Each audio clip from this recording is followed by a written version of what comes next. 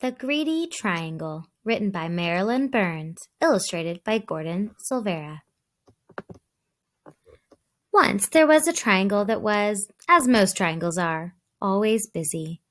The triangle spent its time holding up roofs, supporting bridges, making music in a symphony orchestra, catching the wind for sailboats, having slices of pie and halves of sandwiches, and much, much more.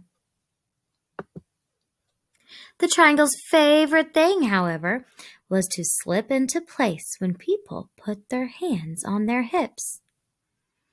That way, I always hear the best news, it said, which I can tell my friends.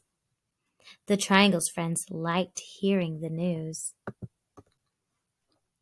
One day, the triangle began to feel dissatisfied. I'm tired of doing the same old things, it grumbled. There must be more to life, so the triangle went to see the local shapeshifter. How may I help you? The shapeshifter asked the triangle. I think if I had just one more side and one more angle, said the triangle, my life would be more interesting. That's easy to do, said the shapeshifter. Poof! The shapeshifter turned the triangle into a quadrilateral. Life changed in a wonderful way. The quadrilateral was happy with all the new things it could do. The quadrilateral could be a baseball diamond or first, second, or third base. It could take a position on a checkerboard or a chessboard. It could be a television screen, a computer screen, or a movie screen. It could frame windows or frame pictures, and much, much more. The quadrilateral's favorite thing, however, was to be the pages of a book. I learned so many interesting stories that way, it said, which I can tell my friends.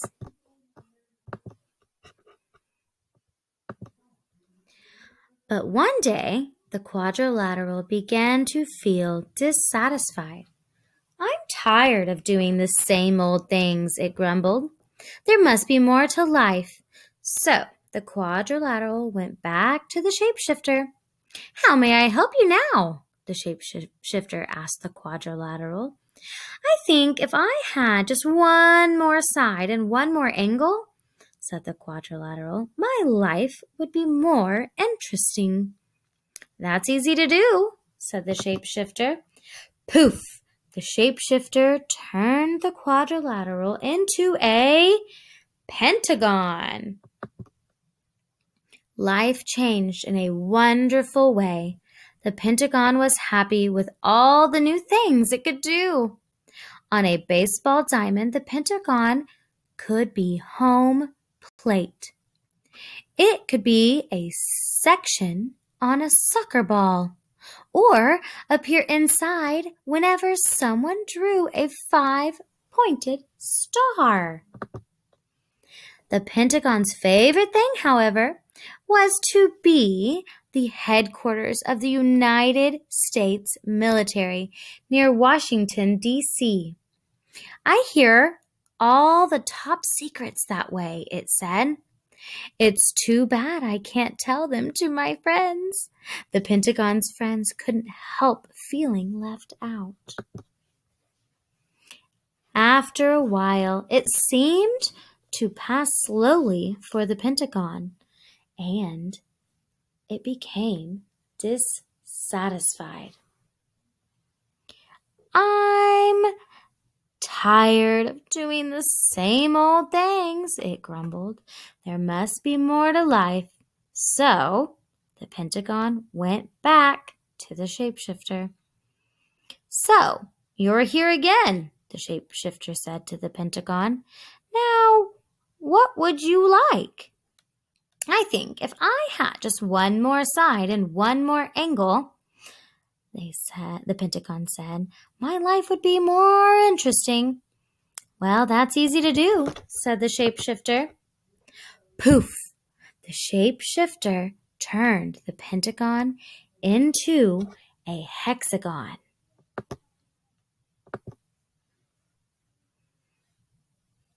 The hexagon, life changed again in a wonderful way. The hexagon was happy with all the things it could do.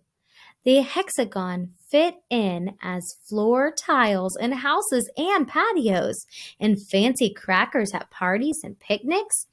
It worked as the socket of certain bolts and the prongs of certain wrenches.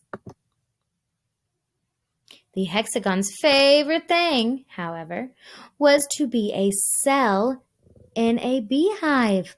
"I love watching the bees as they buzz in and out," it said. The hexagon spent so much time in the beehive, it was too busy to talk to its friends. The friends missed the hexagon and couldn't help feeling ignored. Again and again, the shape became restless, dissatisfied, and unhappy with its life. Again and again it returned to the shapeshifter for more sides and more angles. The shapeshifter agreed to turn it into one shape after another. A heptagon, an oxagon, a nonagon, a decagon, and on and on. Finally, the shape had many, many sides and many, many angles. Its sides were too small, or so small, that it had trouble keeping its balance. Its friends couldn't tell which side it was on and began to avoid the shape. One day, when the shape was going down a hill, it began to roll. Faster and faster it went, screeching around corners, crashing into fences and trees, colliding with bicycles and terrifying walkers. At last, the shape came to a stop. It felt tired and dizzy, lonely and sad. "Enough," thought the shape. "I don't know which side is up. I can't keep my balance. My friends don't want me around." The shape could no longer remember why it had been so unhappy as a triangle. Very carefully, it made its way back to the shapeshifter. "Aren't you happy yet?" the shapeshifter asked. "I want to be a triangle again," said the shape. "I'm not surprised," said the shapeshifter. Poof! The shapeshifter turned the shape back into a triangle. The triangle was delighted to have its old shape back again and keep itself very busy. Once again, it held up roofs, supported bridges, made music in a symphony orchestra, caught the wind for sailboats, became slices of pies and halves of sandwiches, and much, much more. Still, the triangle's favorite thing was to slip into place when people put their hands on their hips. "That way I always hear the latest news," it said, "which I can tell my friends." Its friends liked hearing the news and were glad the triangle was back in shape again.